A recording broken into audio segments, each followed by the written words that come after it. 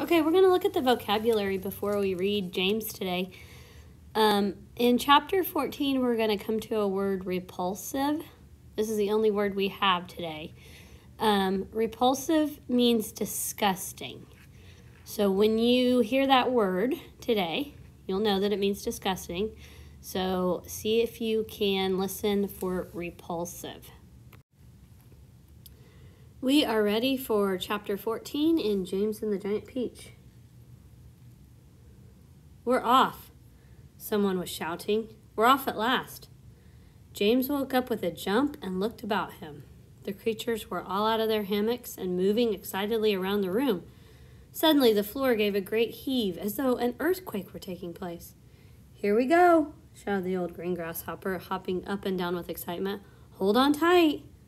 "What's happening?" cried James, leaping out of his hammock. "What's going on?" The ladybug, who was obviously a kind and gentle creature, came over and stood beside him. "In case you don't know it," she said, "we're about to depart forever. From the top of this ghastly hill that we've been living on for so long, we are about to roll away inside this great, big, beautiful peach to a land of what?" asked James. "Never you mind," said the ladybug. "But nothing could be worse than this desolate hilltop with those two repulsive ants of yours." "Hear, hear," they all shouted. "Hear, hear." "You may not have noticed it," the ladybug went on, "but the whole garden, even before it reaches the steep of the hill, happens to be on a steep slope. And therefore, the only thing that's been stopping this peach from rolling away right from the beginning is the thick stem attaching it to the tree. Break the stem, and off we go." "Watch it," cried Miss Spider, as the room gave another violent lurch. "Here we go." "Not quite, not quite. At this moment," continued the ladybug, "our centipede, who has a pair of jaws as sharp as razors, is up there on top of the peach, nibbling away at the stem. In fact, he must be nearly clear through it, as you can tell by the way we're lurching about.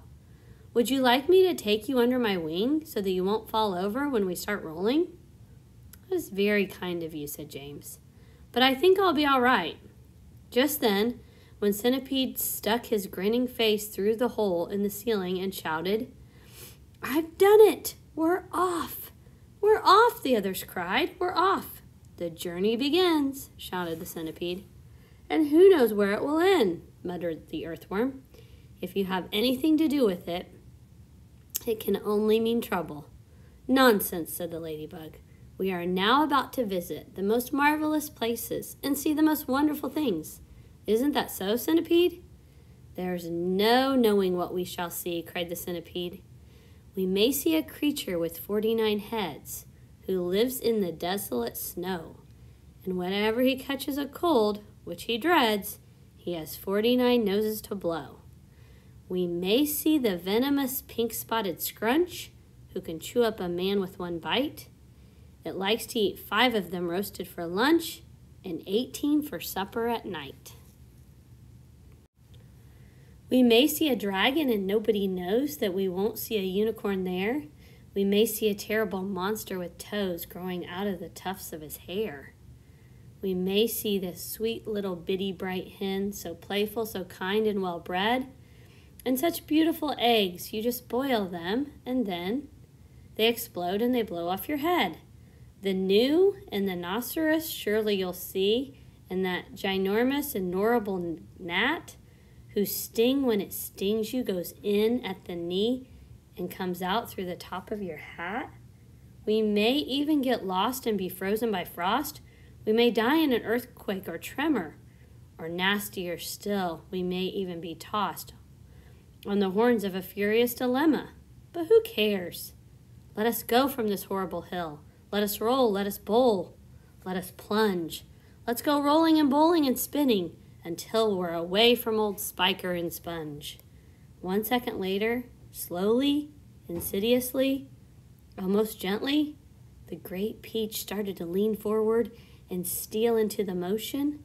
The whole room began to tilt over and all the furniture went sliding across the floor and crashed against the far wall, so did James and the ladybug and the old green grasshopper and Miss Spider and the earthworm and also the centipede, who had just come slithering quickly down the wall.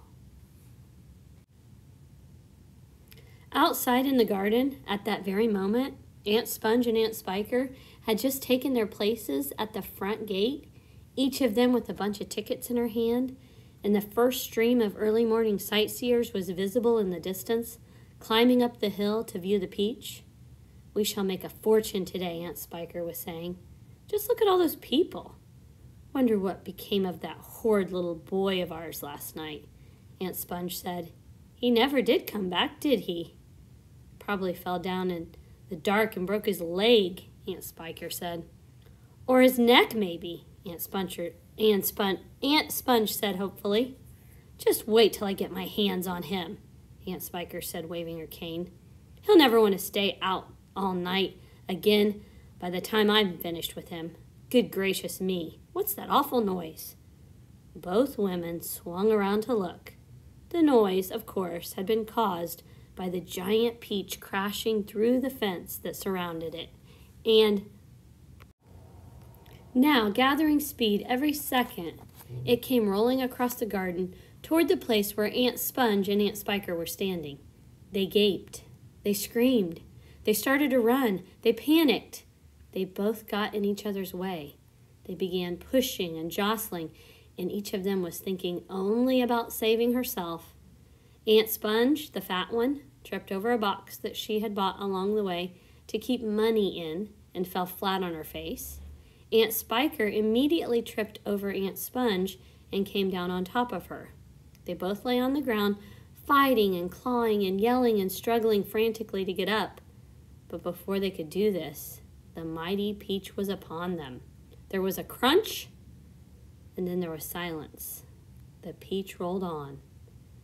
And behind it, Aunt Sponge and Aunt Spiker lay ironed out upon the grass, as flat and thin and lifeless as a couple of paper dolls cut out of a picture book.